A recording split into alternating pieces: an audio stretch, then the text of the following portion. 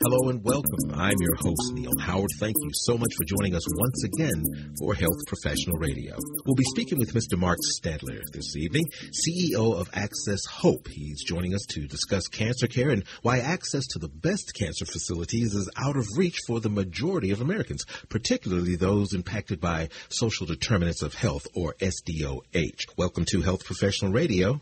Mark Stadler, thank you for joining us. Thanks, Neil. It's a pleasure to be here. CEO of AccessHope. What is AccessHope? Talk about your role as CEO and basically give us a little insight into who Mark Stadler is.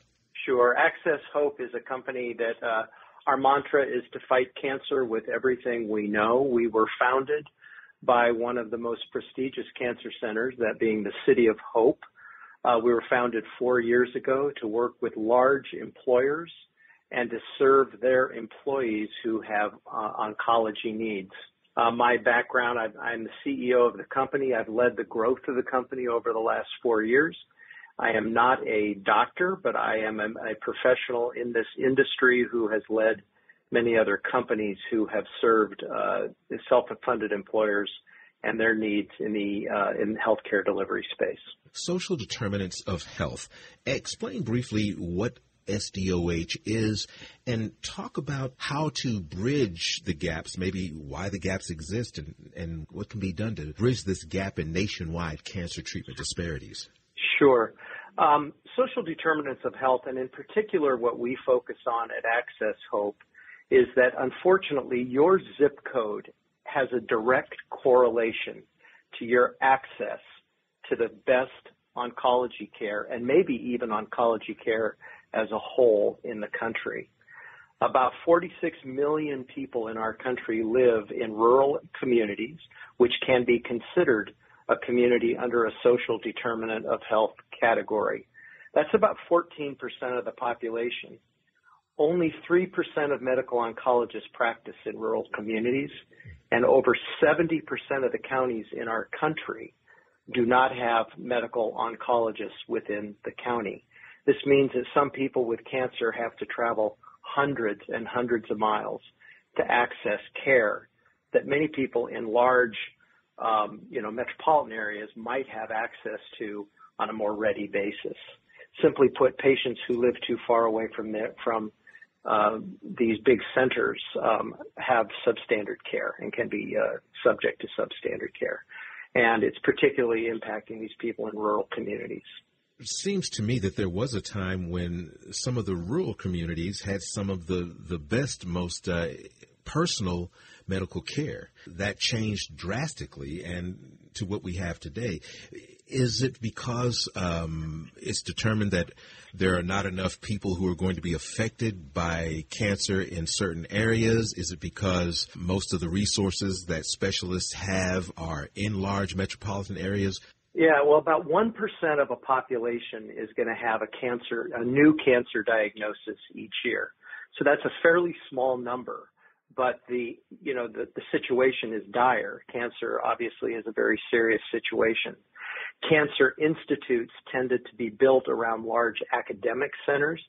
Today in the U.S., there's only 53 what are designated as national cancer institutes, and about 90% of all research that happens in those centers.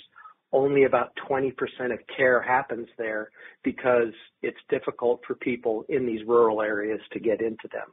What we've done at AccessHope is built a model that delivers that expertise out to these rural communities where even primary care is starting to disappear in these rural communities as doctors have come back into larger centers for, to treat larger portions of the population. When you mentioned that your zip code can determine whether you have access to the best care or to care at all, how can employers get involved to support employees in these areas? So, for example, we have some very, very large employers with hundreds of thousands of employees. Many of them have employees in virtually every zip code in the United States. These employers could see a difference in the outcomes of for their employees who had cancer. They could see better outcomes for people who had access to these higher expertise centers. We built the company to respond to that, to say, look, we can deliver the expertise of that NCI center out to a local treating oncologist and empower that oncologist, give them all of the information that they need to better diagnose and better treat their patient. We don't move the patient. We don't need to bring the patient to this center. But the challenge that we have is that medical, particularly in the oncology area, the knowledge is changing very quickly. In the past, medical knowledge used to double about every 50 years. Today, it doubles every 73 days. And we now know that cancer isn't one disease. It's over 200 subspecialties. And a community-based oncologist who are very competent to treat might not be able to keep up on the research and the changes in new treatment patterns or even accurately diagnose a very rare cancer. So what we do is we come alongside that oncologist, help them to accurately diagnose the patient, and we then get them on the most up-to-date treatment plan, and that oncologist has us there to help guide them through that member's journey. Over 90% of the cases that we look at, we disagree with either the diagnosis or the treatment or both. Think about that. That's a shocking number. And it's not because the oncologist isn't doing their very best. They just didn't have access to the updated research. They didn't have access to the changes in treatment protocols. And we can help that oncologist get that person on the right path to, a successful cancer journey.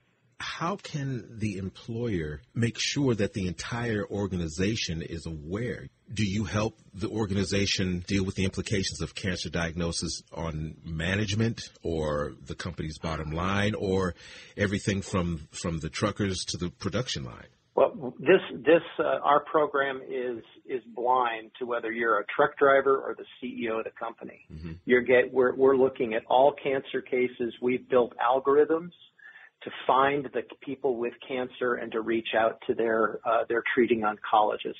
Again, it doesn't matter what level of the company you're in. Our goal is to democratize cancer care. Everyone, regardless of their zip code, regardless of their background, regardless of their social status, should have access and life-saving cancer care. And our goal is to bring that to them. We do that through these large employers who are sponsoring programs. They communicate the programs to people, but we've also developed methods in which we are actually identifying the member in conjunction with their health plan and come alongside that member early in their cancer journey. Well, if you would, give us a website where we can learn more. Sure. Our website is myaccesshope.org. And we would love to have anybody come visit us there. You'll also see there's a full range of other cancer support services, from everything from early detection all the way through programs that we can help people on their through end of life if necessary. Mark, I appreciate your time this evening. Thanks for joining us here on Health Professional Radio. I'm looking forward to our next conversation. Thanks, Neil. You've been listening to Health Professional Radio. I'm your host, Neil Howard, in conversation with Mark Stadler. Audio copies of this program are available at healthprofessionalradio.com.au. You can also find us on Anchor, Spotify, and be sure to subscribe to our YouTube channel at youtube.com/Health Professional Radio.